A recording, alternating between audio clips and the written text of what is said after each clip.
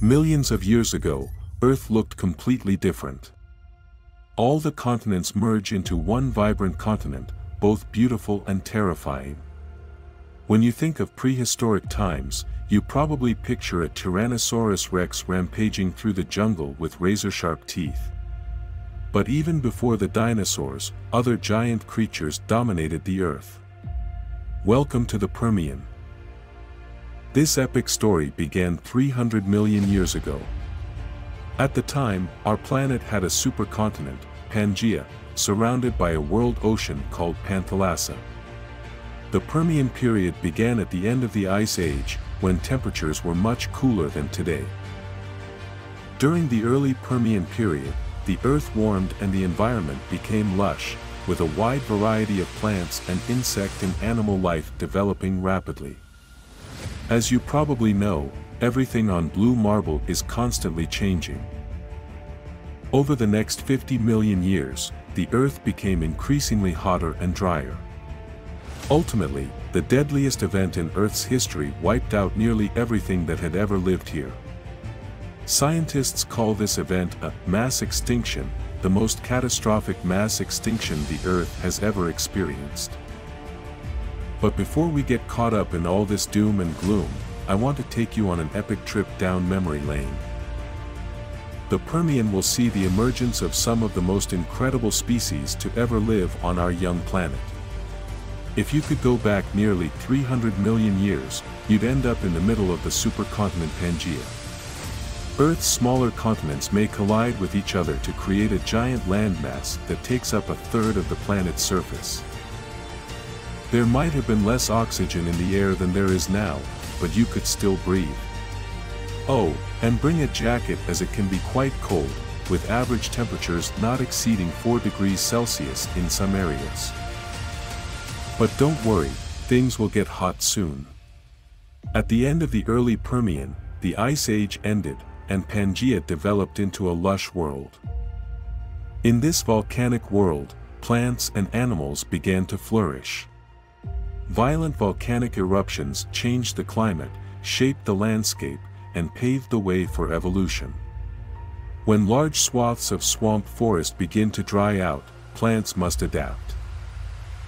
These were the first plants with seeds, so-called gymnosperms, that appeared on Earth 290 million years ago. The plants carried seeds on their cones that spread like wildfire across the supercontinent. The ancient evergreen forests of the early Permian lurk something familiar. Just like today, you can see cicadas and beetles piercing and sucking on plants, and the cutest of all, cockroaches. Only these weren't the cockroaches you know today, they were cockroaches. This prehistoric pest was as large as a bird. Despite their size, cockroaches never dominated prehistoric lands, which is great news, right? No, what's even more fascinating is the wanderings of Pangea, the now extinct ancestor of the primitive mammal Dimetrodon. This animal is both fascinating and frightening. Encountering Dimetrodon is a feast for the eyes. This ancient lizard is 5 meters long and weighs 225 kilograms. A large sail hung from his back. Scientists believe the sail helps the reptile regulate its body temperature by absorbing heat during the day and dissipating excess heat during the cooler nights. It will come at you like a crocodile, showing total menace. Dimetrodon was the apex predator of its time. Look for sharp and flat teeth that can cut and grind. During the mid-Permian, other mammal-like reptiles conquered the Earth, the jets. They have powerful jaws and sharp teeth, and their posture is somewhat upright because their legs are under their bodies. Rapids range in species from the 5-meter-long, possibly omnivorous Oposaurus to the carnivorous Lycosaurus 5 times smaller. If you stayed there for another 20 million years, you might encounter more therocephalians. During the mid-Permian, the Earth was getting hotter. Global average temperatures in Pangea rose to about 25 degrees Celsius, and volcanoes pumped greenhouse gases into the atmosphere. Sea levels have changed due to climate change, but marine life has found ways to thrive. If you were to swim in a prehistoric superocean, you'd be swimming with ancient sharks and primitive bony fish. As the environment continues to change, many more complex marine organisms have come and gone. In the late Permian, there may have been friendly encounters with another reptile, Listosaurus. They look like a cross between a lizard and a pig, but unlike all fearsome prehistoric monsters, Listosaurs were herbivores. It is only 1 meter long and has powerful front legs for digging burrows. Soon, another cute mammal-like lizard, the cynodont, evolved. Cynodont looked like a giant rodent about 1 meter long with a beard that fed on small animals and insects. Well, something bad is brewing in the air around this time. Massive volcanic activity displaced oxygen from the atmosphere. Scientists assumed the air contained only 10% oxygen, compared with 21% today. It is difficult to breathe in this environment and the temperature continues to rise, with the average temperature being around 28 degrees Celsius.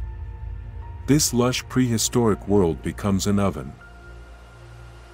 All good things must come to an end, and unfortunately, this one turned out to be particularly brutal some 252 million years ago.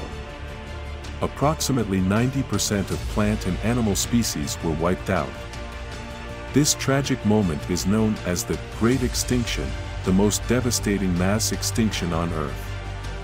Scientists are still debating what caused this catastrophic extinction. Most theories suggest this was the result of volcanic activity. As massive volcanic eruptions sweep across the continent, huge amounts of ash are released into the atmosphere.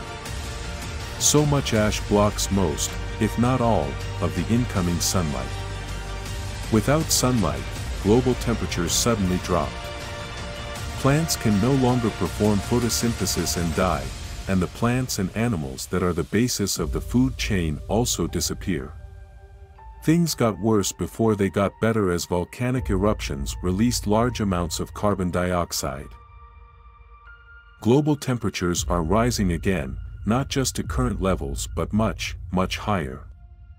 This caused the superocean to lose much of its oxygen, and many Permian marine animals died from being unable to breathe.